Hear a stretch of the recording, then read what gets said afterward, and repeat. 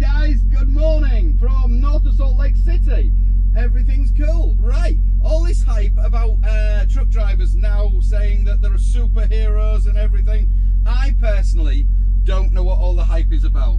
I'm just carrying on as normal, doing my thing, and we're not superheroes, you know, we're just doing our job, that's all. So I'm just going about my job exactly as I have been all the time. So update, here I am, what am I, 900 miles? 900 miles to highlighted route. 900 miles from home, so things are looking good.